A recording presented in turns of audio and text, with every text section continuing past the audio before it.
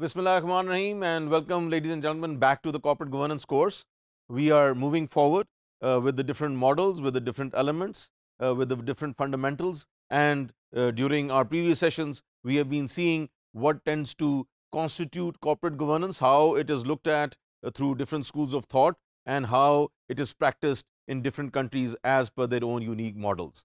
We were talking about the Japanese model, which is based upon the Keiretsu philosophy, and today we are going to be talking about the German model. Now, this German model is itself very unique, and when we are talking about the German model, it has some unique characteristics, and these unique characteristics basically are based on the stakeholder theory of corporate governance. Traditionally, they prefer bank financing to equity financing. German banks and corporate shareholders are the key players. The German stock market capitalization is small, and Germans' conservative investment strategy tends to be dominant. It is ambivalent towards minority shareholders. So when we are talking about the German model, then we see that there is an overwhelming participation by the financial sector, which primarily are the banks, and secondly, it is primarily a conservative model. It is not an aggressive model. It does not tend to move forward by making everyone participate and ensuring the highest level of production. That is why, ladies and gentlemen, we see that one of the biggest breakups of a joint venture which took place between a top German company, which is Mercedes-Benz, with one of the top US companies, Chrysler Corporation, their largest automobile company, and again the Germans, they both got together, and it was expected that this joint venture would tend to totally obliterate the rest of the automobile industry.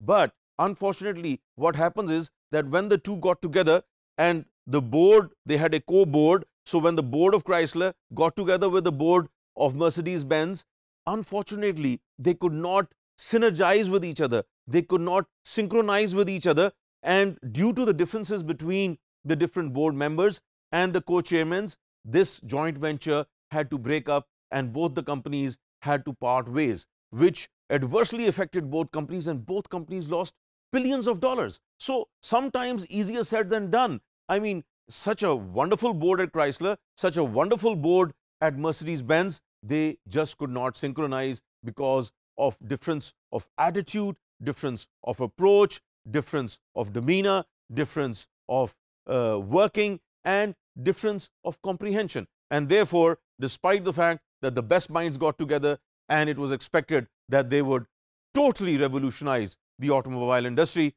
but unfortunately they had to break up. So ladies and gentlemen, when we are seeing its different characteristics and its different elements, then we see that the German approach is conservative, it is gradual, it depends upon its banking system, it has fewer shareholders and stakeholders, and also it does tend to protect the minority shareholders, but again is a little bit inclined towards the larger stakeholders, and that again tends to have its unique flavor or texture of the German model. Now, if we tend to see a little bit more about the shareholding pattern which exists within the German economy, then we see that German corporations hold about 41% of the German equity market.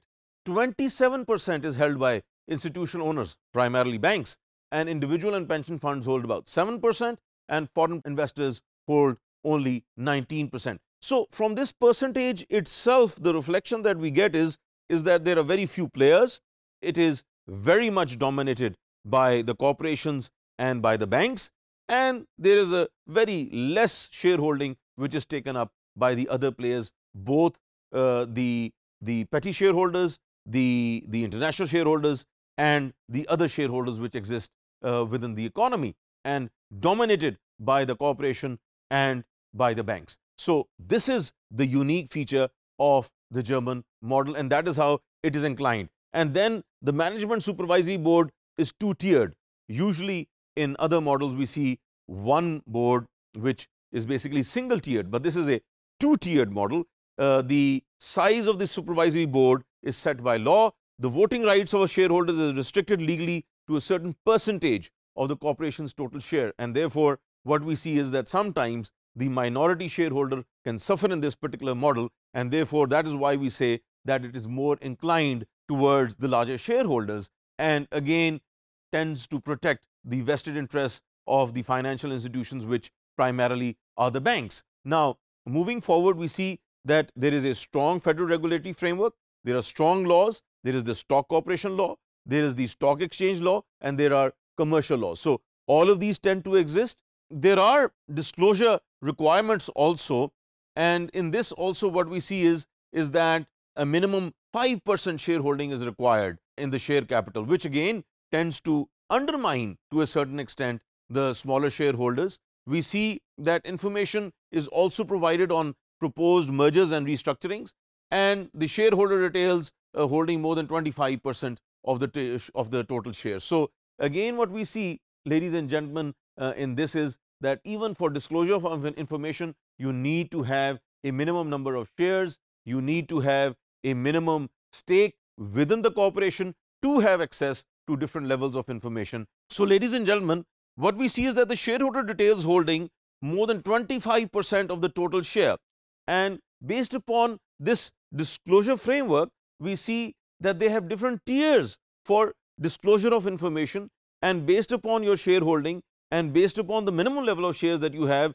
that would provide you access to different forms of information, different disclosures, and also an insight into what the organization is doing, and everything is not open to any shareholder, which in other models we tend to see, which can create its own problems. So the German model basically believes in stability. The German model believes in conservatism. The German model believes that the bigger shareholders should have access to everything, while the smaller ones, because their stake is so small, should not have the opportunity to disrupt any of the operations of that particular corporation. And that is the very essence of the German model. There is interaction between different players. There is inclusion of the interests of labor, corporations, banks, shareholders in the corporate governance system, and therefore it has a multifaceted role.